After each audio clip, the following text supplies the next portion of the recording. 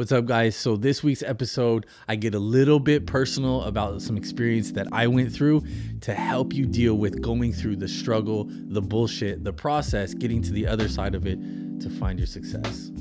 It's your boy Clint, and this is the Tile Free Podcast.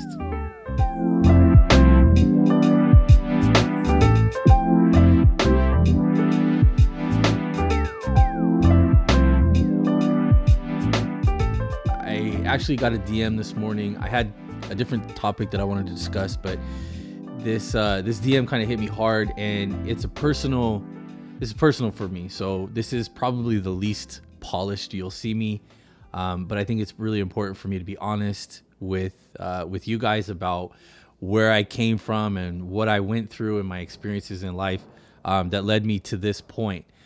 So the point is I posted a meme that said, I'll have to pull it up here, that says, if you don't fight for what you want, don't cry for what you lost. And my buddy posted this. It had a cheetah running like super fast.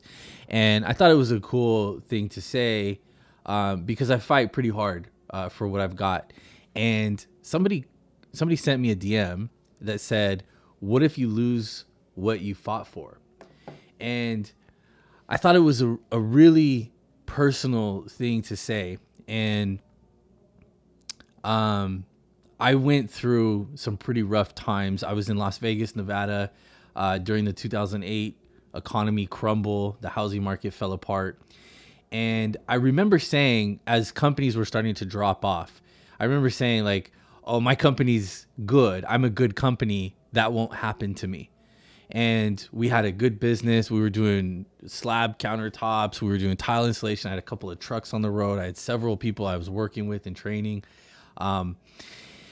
And as the time went on, things got worse and worse. Lost my house, lost my trucks, ended up taking jobs off of Craigslist.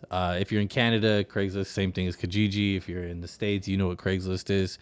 And I have to remind those that don't have to go through the same thing that people like in California and Nevada have to go through.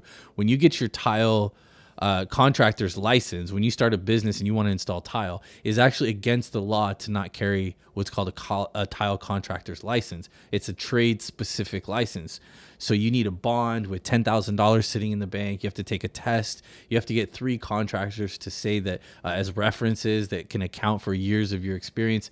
So I had gone through all that. I had done everything right. I had saved my money. I had paid my taxes. I did everything like I was supposed to do. And here comes 2008. And it basically dismantled me personally and professionally, to the point where I was answering ads on Craigslist to remove popcorn off of a ceiling or install someone's sod on their lawn.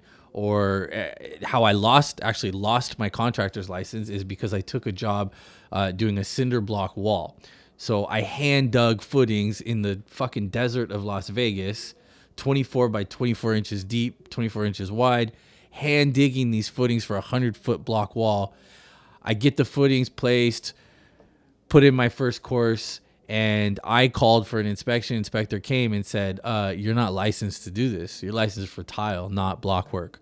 So basically lost my tile contractor's license, lost my trucks, lost my house, lost. Basically all that was left was me and my dog, and we were out of a home. We were out of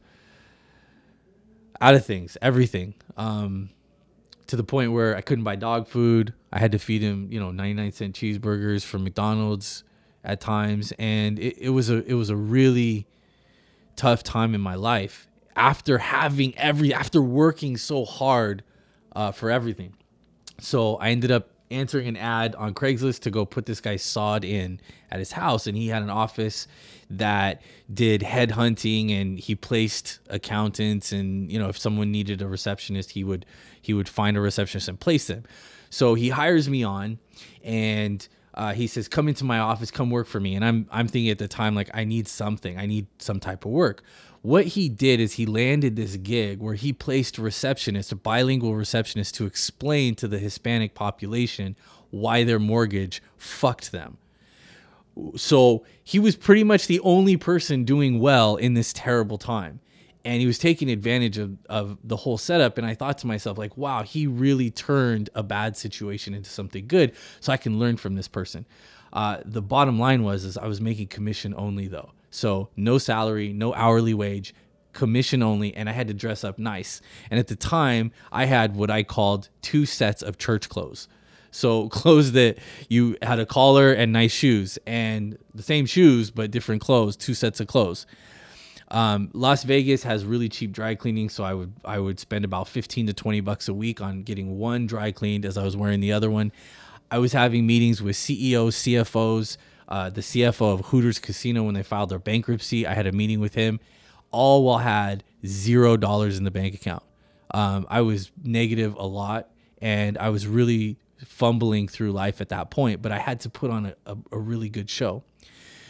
The point of me telling you all this is that during that time when I felt in absolute despair, in absolute struggle, and in what I considered the worst time of my life, there was one thing that I didn't recognize, one thing that I didn't pay attention to, and that is that struggle, going through that experience, is the best part of the growth in your life. So the process that you go through that builds you to the person that you want to be is the majority. So if you look at it like a pie, the process is the pie, and the whipped cream is the goal and the stuff that you want to achieve at the end of it. So when you get to the end, most people don't realize you don't need the fucking whipped cream.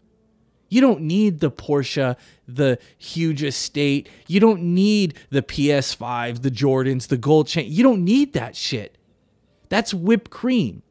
What you need is the actual pie. That's the good part.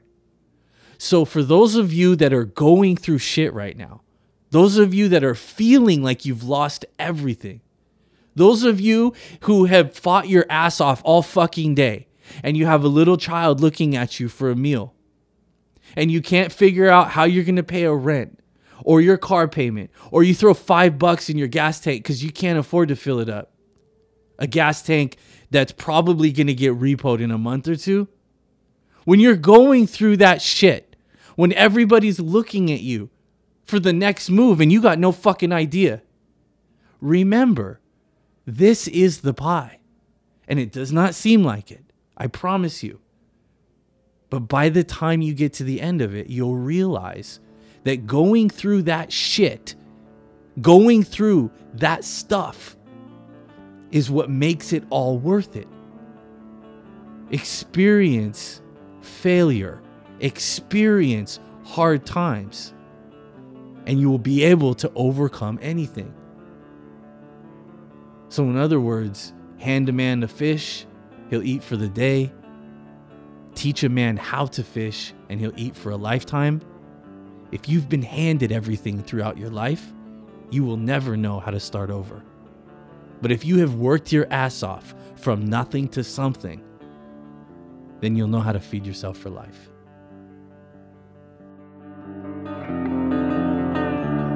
Thanks for stopping by. I really appreciate you paying attention to the podcast. Like, subscribe to the YouTube channel. Now, get the fuck back to work.